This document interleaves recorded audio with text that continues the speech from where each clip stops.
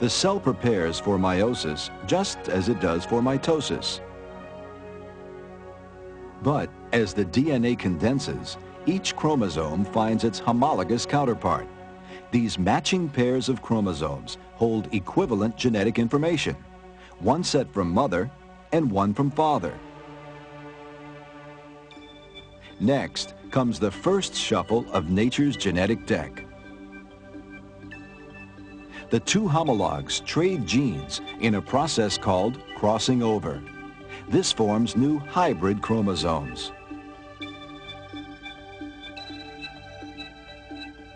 The spindles then place maternal and paternal chromosomes randomly on each side of midline. It is another shuffle that can lead to a host of different genetic outcomes. Finally, spindle fibers pull the homologs apart.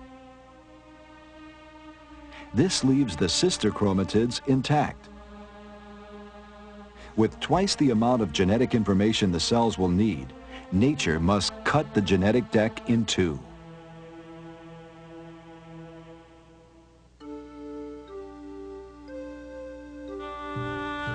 This second division produces 4 unique sets of chromosomes.